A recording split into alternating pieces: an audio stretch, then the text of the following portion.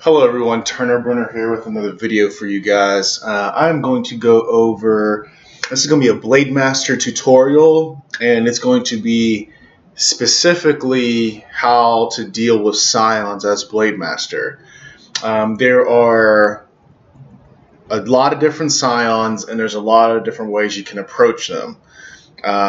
Whether it's knifing or using guns. So I'm going to go over a few different instances on how you can be, how you can use the game's mechanics to your advantage, so you can have a better time as Blademaster. Because sometimes what's common is a lot of people will just knife in front of a Scion and then they'll get hit and get downed. But there's different ways you can do with Blademaster to enhance your playing ability.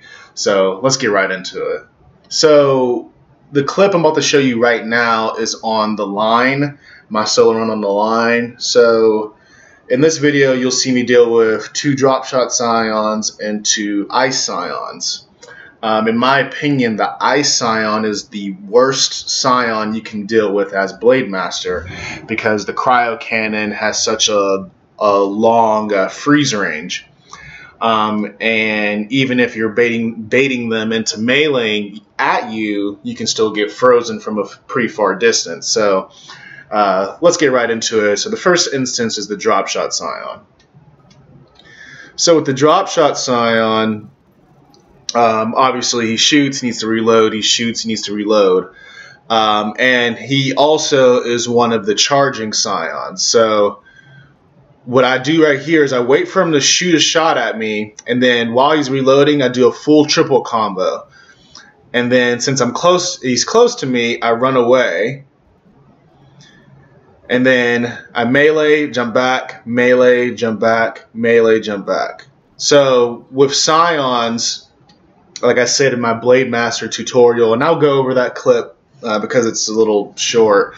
What I said in my Blademaster tutorial that was the solo on the surge is Scions always melee with their left arm. So if you go left, they have no chance of hitting you. Sometimes relative to the cover or relative to the map layout, sometimes you'll still have to roll right or even roll backwards. What I like to do is do really either roll left, roll right, roll backwards. You want to get a habit of hitting once and then jumping away and not getting hit at all. If you try to do a full triple combo, there's a good chance you'll get down because the throw of the hunt might not be fast enough or whatever. So you want to get a habit of meleeing once and jumping.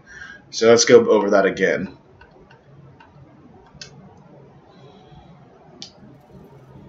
So again, and then with the drop shot Scion, not all the Scions charge at you, right?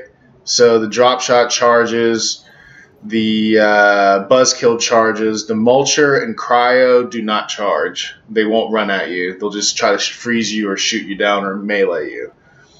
Salvo Scion charges as well. So just keep that in mind as well. Just a quick tip. I'm not sure if everyone knew that. So while he's reloading, I do a triple combo in, wait till he stops running, melee once, jump back, melee once, jump back, and we just dance until he dies.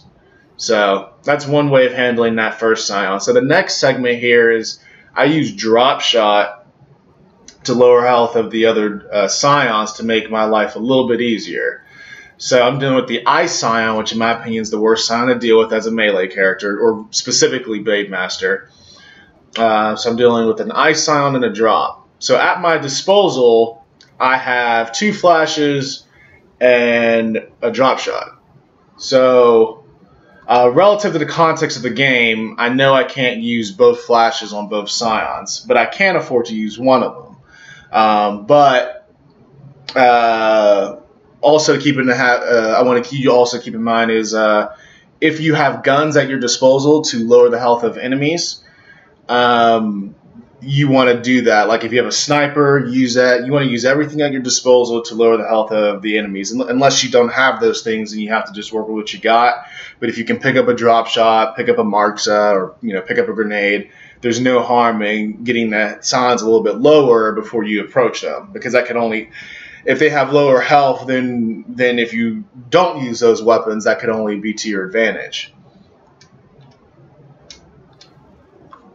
So what I do is I waste all my drop shots to lower the health of these two Scions, or at least the one. The reason I use a flash here is because it's the Cryo Scion, or the Ice Scion. So I triple combo him, at least I try to, but the drop charges me, so I go away. So the drop Scion, I just dance with him. I swing, jump away. I go back to the Ice Scion, and I go to the left. Melee and once go to the left, and then I go back to the drop. Melee, jump back. Melee, jump back. So, see, he swings with his left arm, and I swing right, and he has no chance of hitting me. So, that's another way to deal with the drop as well. So, just you can bait them to constantly meleeing at you, and when you do that, that means they're not shooting. It's a good tip to think of as Blademaster. All right, this is the last sign I'm going to show for this particular map before I go on to another map. So, you see how I'm almost dead right there?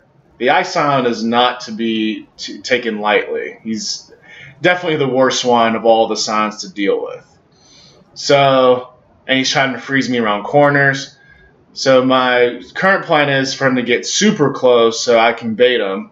So he melees at me, but you see how he still shoots in between melees? So, and then he teleports a little bit out of my range, so I have to get away. So let me show you that again. So here he goes, trying to almost freezing me across map. And I still have a flash and a drop, but I need the flash for a future Ice Scion, just for context. So I need to kill him with either drop in my melee. So I'm waiting for him to get close so I can melee him and then jump back and bait him into swinging and not shooting. So he misses again, but then he like shifts a little bit too far because of, you know, the game can cheat like that. He shifts a little bit out of my range for some reason, so I have to kind of back up away from him. I still have drop shot though, so I'm gonna lower his health with drop shot. I got a headshot there, so I just need one more melee and he's gonna die. Melee, jump. So just, and he teleported there as well. But you want to get in the habit, so I'll go over those last 3 Scions again in real time. But you want to get in the habit of meleeing once, moving. The exception is the drop shot Scion, because you can get a full triple combo in while he's shooting at you. So let's go over those last 3 Scions in real time.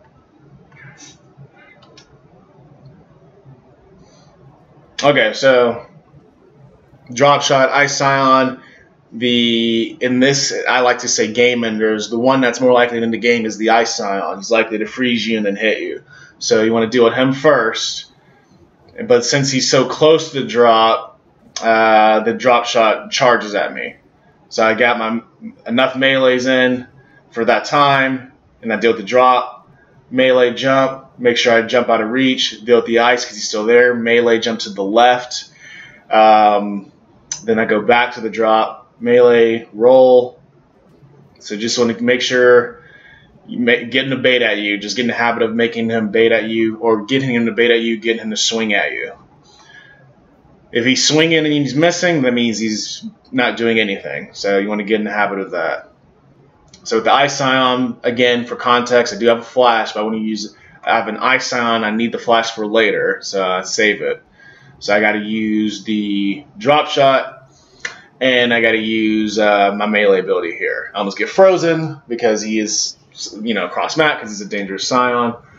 So I lower the health as much as I can with ideally active drops, but I missed my active, I believe. So I get him close to me so I can bait him into swinging at me. Melee jump, melee jump. He teleports a little bit out of my range, maybe about, 2 feet, but it's just enough for me to need to run away and get behind cover. So I try to get an active drop, headshot, or not that one, but this one's a headshot, and he's just one melee from being dead, and then I can move on to the next section. So that's it for the line. I'm going to get into another one of my videos. Okay, so another clip I want to show you is me dealing with the Salvo Scion on the end, right? So on the end, and I do plan on doing this with the Multra Scion spawn as well, but that's not the point of this video. on the end, I have four salvo Scions to deal with, and well, sometimes 3 if one of them's glitched, but 4 salvo Scions to deal with. So, but also in the end, in the salvo Scion spawn, you get flashes. So because you get flashes, you can save the flashes specifically for the Scions if you want a safer way to deal with the Scions as opposed to just meleeing him and dancing with him.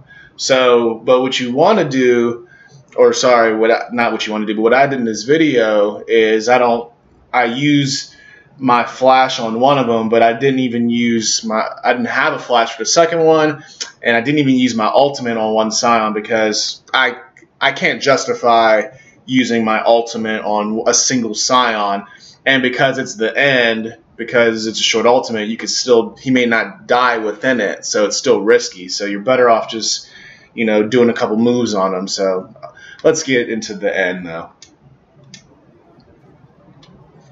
So when you're at this pillar, you trigger the enemies from the LZ. So this elite drone's from the LZ. So I deal with the elite drone first, but he, again, not the point of the video, so I'm not going to address on it too much. So I have an elite drone there. I flash him, right, because I don't want to take any initial damage. But then there's a Scion right after him. So I get my flash out. So what I do with this Scion, because there's 2 coming, I flash, and then I do 2 triple combos and go away. So there's really not much to that encounter because he's stationary, he can't do anything. As long as the flashes work, that's a very easy situation to deal with. But I have no flash and I'm dealing with an elite drone. I have 1 elite drone and then a salvo Scion. So I have no flashes for either of these 2 enemies, so I have to deal with them straight up. I do have my ultimate, but it's not a guarantee, survival because of the short ultimate. So he's right there, right? So he friendly fires the elite drone, so I make sure I get the elite drone first. I wait till he's done shooting, and then I rush him. I melee, he starts to charge, and when they're charging, you have to do 1 roll to get away from them. And then I bait him into swinging. If the salvo Scion shoots, you lose the encounter. But if the salvo Scion is trying to melee and you get him to miss a few times, you will win that encounter every single time. Let's go over that one more time.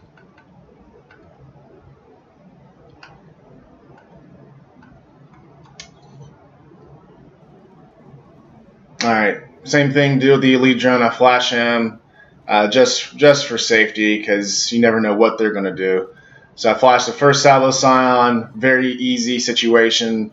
As long as the flash works, it's a very easy situation. Triple combo and then go away.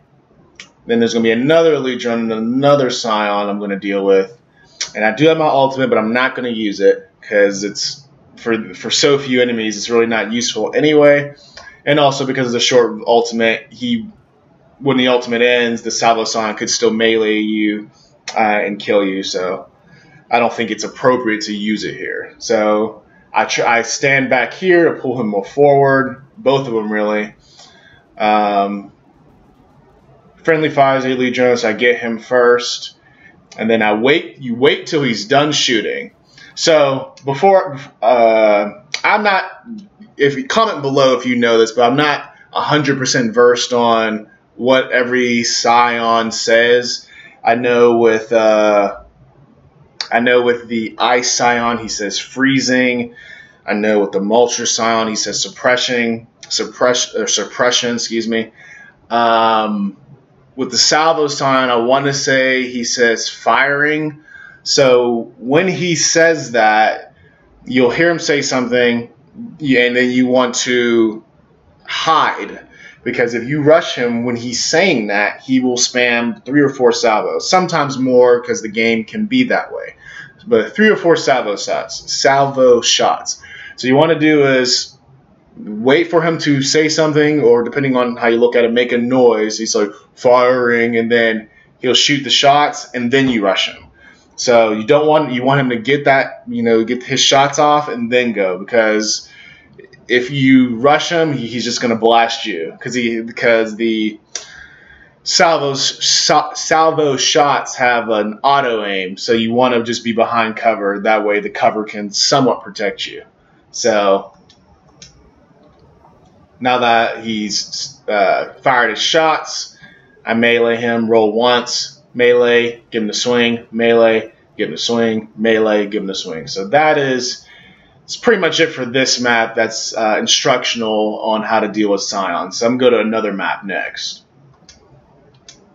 The next encounter I want to go over is on the Surge. So on the Surge, after the safe room, you got 2 Mulchers and 2 Salvo Scions. And I already went over in detail my solo on the Surge, so you can just look on the channel if you want to look on that, which also serves as a Blademaster tutorial.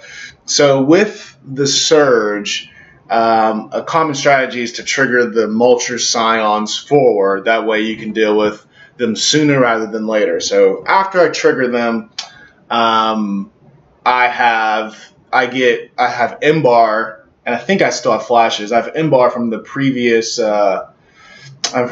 act. So what I use for the Mulcher Scion is 1 M-bar stun, and I really should have shot him twice, but the stem saved me. So 1 M-bar stun to do 1 triple combo, and then if you're in the same situation, shoot a 2nd M-bar stun to do another triple combo, and now be safer. I only shot 1, which is my mistake, but it still worked out. So we'll see here right now. So, and it's got to be active. So an Elite Hunter rushes in, want to mark him, deal with him first. So Mulcher Scion hops to the barrier, so I stun him. I see the Elite Drone, but as long as I'm in front of the Mulcher Scion, so I should have shot again in between triple combos because he gets unstunned eventually. So that's another way to deal with a Scion, is stun, and then or at least another version of stunning. So let's go over that again real quick.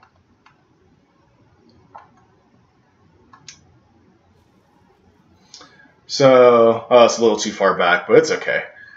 So, pull him from his position next to the other Scions. So, he's going to hop over the barrier. I make sure I get my active on the N bar. That way I can stun him. Deal the Elite Hunter real quick first. He's going to hop over the barrier. Stun him once. Go up to him. Triple combo. I should stun him again since I still have my active, but I didn't do that. But the stem from the safe room saved me there, so that worked out. So that's one way to deal with a Mulcher Scion. Same map, another situation. There's another Mulcher Scion that gets pulled forward from a middle part of the map next to the other Scions. So you'll see how delayed healing, or Lonnie's passive, allows me to survive a Mulcher situation. Again, I touched on this, and I'll clip the link in the description below. But latent healing from a dead or dying Elite Grenadier allowed me to handle Mulcher Scion somewhat okay, I'd probably say. So, and just remember something I've said before. You want to, when you're dealing with Mulcher Scions, you want to bait them into swinging as opposed to making them or thinking they're going to shoot at you. Or, sorry, allowing them to shoot at you is what I wanted to say. Alright, so got him, Elite Grenadier. I stunned him. Actually wasn't expecting him. So melee jump. The Elite Grenadier dies on the kill feed, so I get healing, and that helps me deal with the Mulcher Scion. So let's go over that one more time.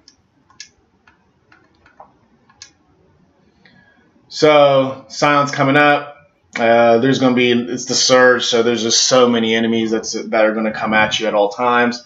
Just got to be ready.